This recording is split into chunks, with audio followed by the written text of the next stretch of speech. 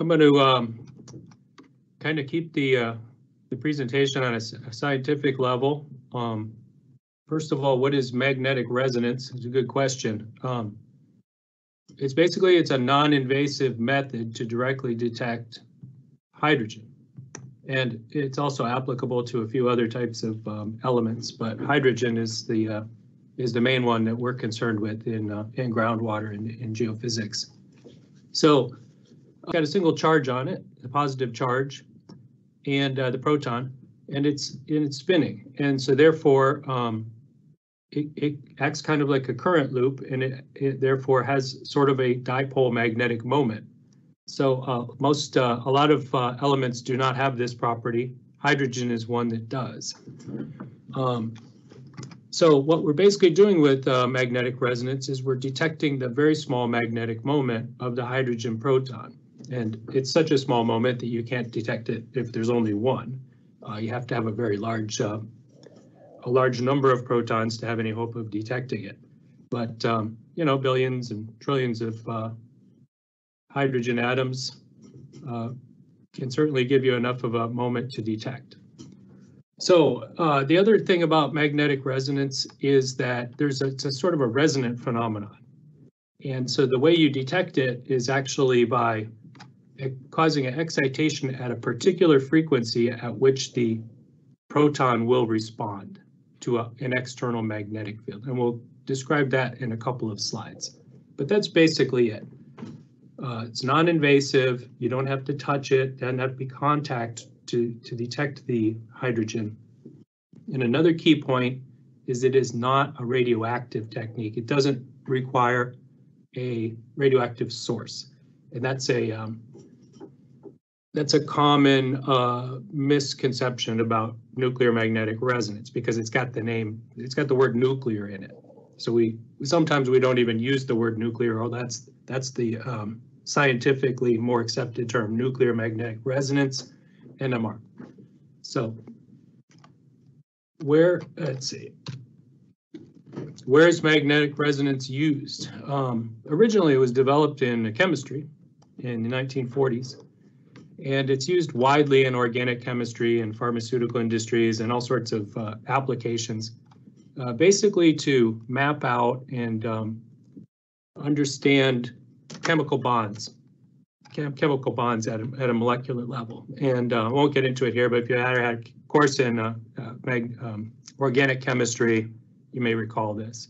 So you have individual bonds in a particular molecule can cause very slight shifts in the resonant frequency, and with a powerful enough magnet and machine, you can resolve these different frequency shifts and use them to identify exactly what the compound consists of. Another very widely used application of magnetic resonance is in medicine, with medical MRI.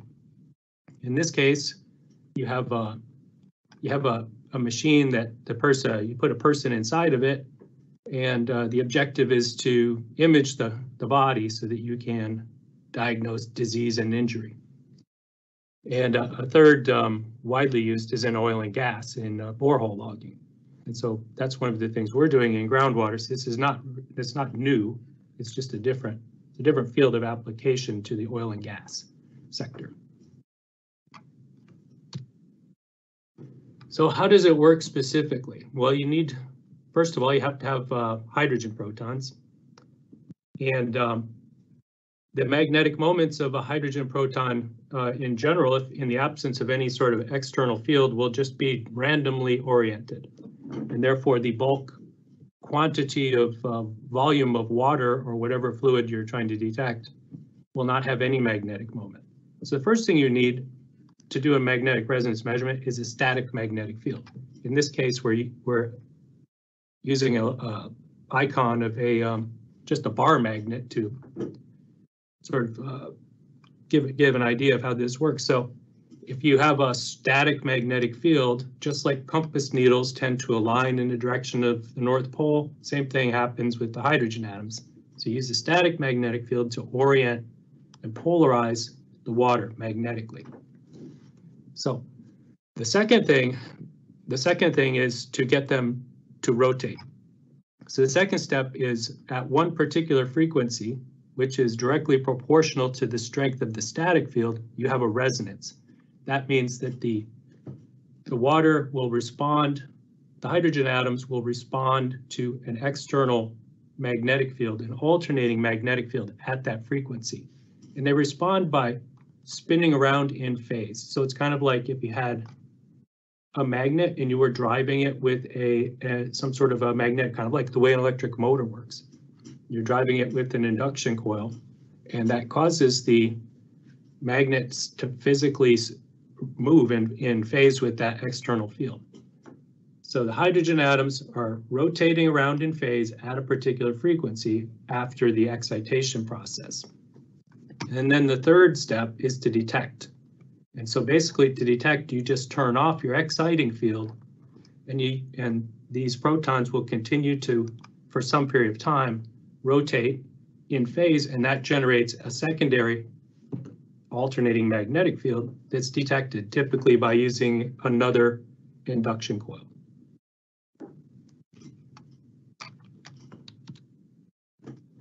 All right, so that's kind of the most difficult part of this talk, just trying to get the basics and trying to understand them. So how does this relate? How does an NMR signal relate to a hydrology then? So here on the left, let's say we've got this earth material of some sort. Maybe there's sediments there, but there's water in between in the pore spaces. So the first thing is that the total water content in the volume of investigation, that is whatever the particular sensor is sensitive to, the total water content is the NMR signal amplitude is directly and linearly proportional to the total water content. So it's a direct measurement of water content, volumetric water content. And if the medium is fully saturated, then it is a direct measurement of porosity. So that's very interesting on its own, very useful. So the second thing about the NMR signals, it's got an initial amplitude, but then it also decays over time. It doesn't continue to these spins don't continue to rotate forever after you've excited them. So it turns out the thing that governs that relaxation rate, as we call it, or the decay rate of the detected NMR signal, is usually interactions between individual water molecules and pore and grain surfaces inside the material.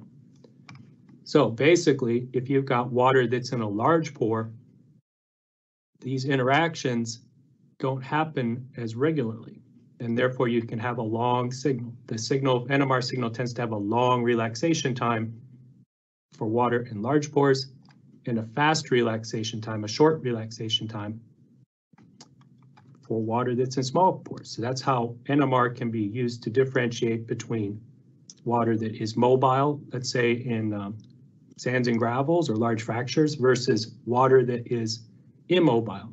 That is, it's in very small pores that are water's bound by capillary forces, or else in clay. So this is basically, if you've got your geologic material like we have here, you've got a combination of large and small pores. There's no natural material that's going to have all the same size pore. You generally have a distribution. So the NMR signal is going to be a super linear combination of all of these signals, small and short. So you have typically an NMR signal will have a multi-exponential decay rate that reflects the pore size distribution, or at least the relative pore size distribution. So water that's in really small pores, like this little space here, is going to have a faster relaxation time, and water in these bigger pores, larger geometries, will contribute a signal that lasts for a longer period of time. And so just by integrating different parts of this curve, so basically here's your model, and you can convert your model is basically a relative pore size distribution here. So you can characterize all of the water that's in the short pores, the small pores, as being bound just by applying a cutoff in this time domain distribution. And so this isn't a direct measurement of bound and mobile water. It's an estimate, but it's based on empirical and understanding of where those cutoffs happen in different types of material.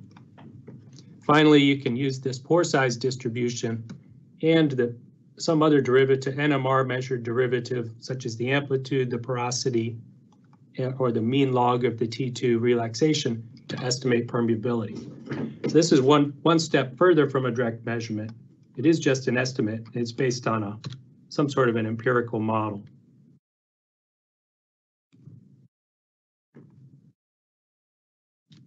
That's the relation between the NMR signal and hydrology. How do we infer hydrogeological properties from the NMR signal?